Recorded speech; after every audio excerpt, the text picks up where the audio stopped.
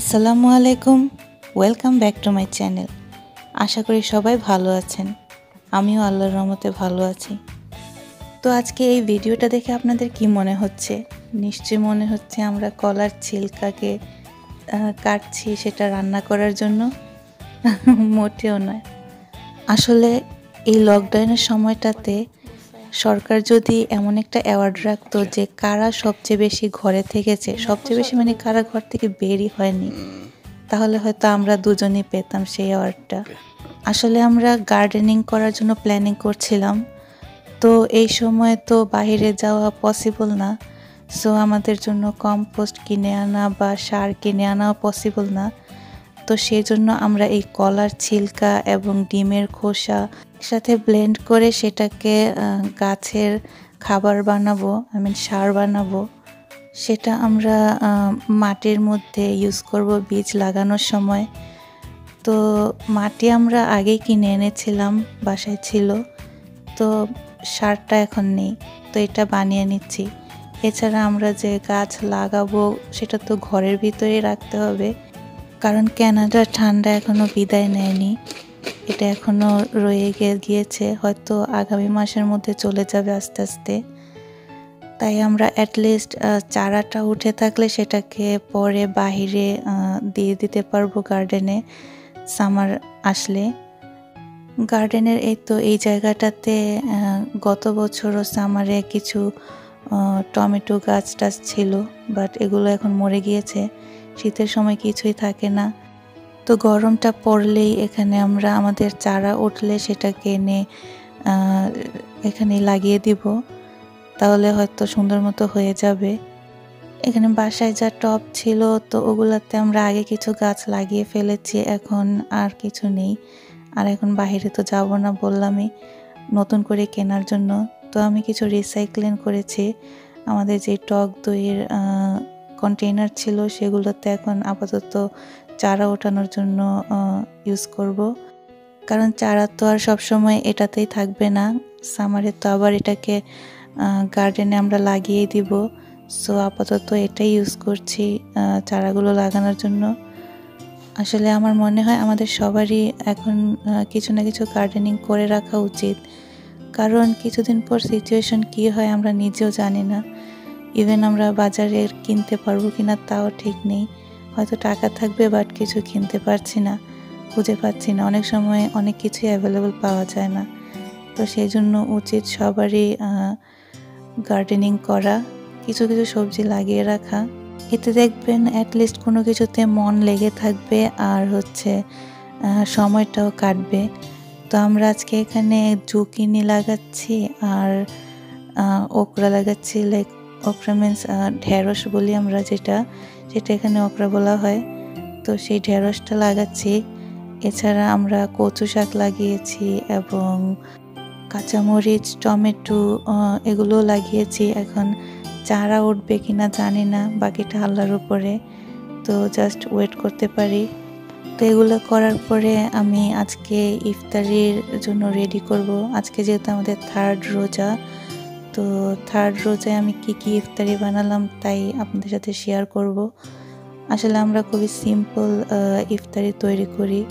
Simple মানে একটু healthy রাখা ট্রাই করি, ভাজা পোড়াটা টোটালি অ্যাভয়েড করা ট্রাই করছি, কারণ অ্যাসিডিটির প্রবলেম একটু বেশি, আর এই সময়টাতে না খাওয়াই উচিত ভাজা পোড়া জিনিস।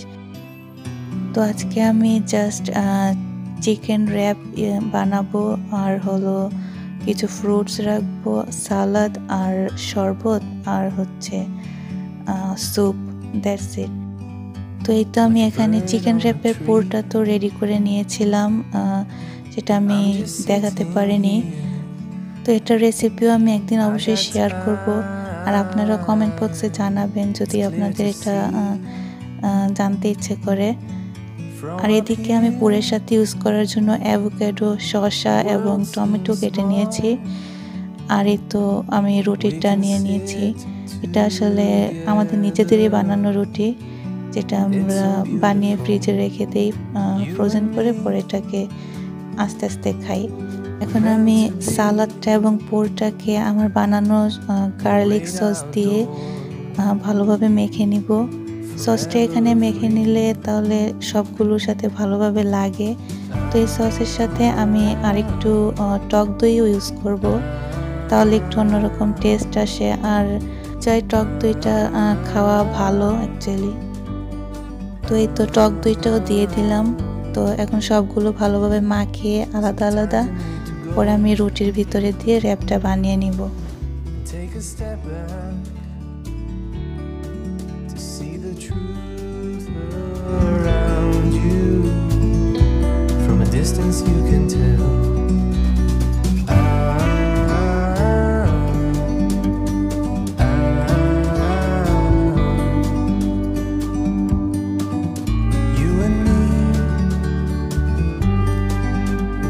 To be in the great outdoors, forever free, you and me, meant to be. আমি র্যাপটা বানানোর সময় পুরটা একটু বেশি দিয়ে দিয়েছিলাম, যার কারণে এটাকে র্যাপ করতে আমার একটু প্রবলেমই হয়েছে। তাও আমি করে নিয়েছি কোনো না কোনোভাবে, কারণ যেহেতু বাসায় বানাচ্ছি একটু বেশি বেশি সব কিছু দিয়ে বানানো ভালো, তাহলে খেতেও একটু মজা লাগবে। আর যেহেতু আমরা দুইজন মানুষ, তো পুরটা তো একটু বেশি, সো সবগুলোই কোনো না কোনোভাবে ইউজ করার ট্রাই করছিলাম। এছাড়া আমি আমাদের এই ভিডিওর লাস্টে দ্বিতীয় রোজার যেই আমাদের ইফতারিটা ছিল সেটার একটা ছবিও আমি শেয়ার করেছি, দেখতে পারবেন। লাইক প্রতিদিন ইফতারিতে অ্যাটলিস্ট কিছু প্রোটিন এবং অন্যান্য উপাদান একটু অল্প অল্প করে রাখা ট্রাই করি। আর ভাজা পোড়ার বদলে আমি তো বেক করে নিই অথবা স্টিম করে নিই। লাইক মোমোস খেলে সেটা স্টিম করি, ওর সিঙ্গারা, চামচা বা পেঁয়াজু যেটাই হোক সেটা বেক করে নেওয়ার ট্রাই করি, যেটার ভিডিও আমি আগেও দিয়েছি। আমি এখানে ডেসক্রিপশন বক্সে আমার গার্লিক সস এবং ওই ভিডিওর লিঙ্কটাও দিয়ে দিয়েছি, আপনারা চাইলে দেখে নিতে পারেন।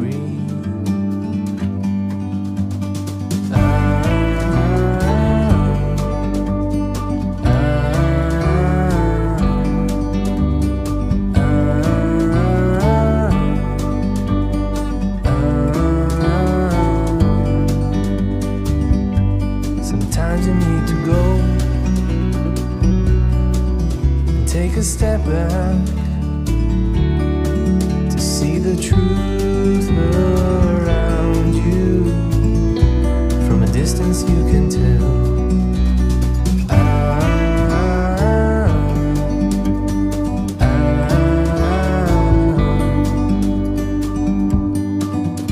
You and me,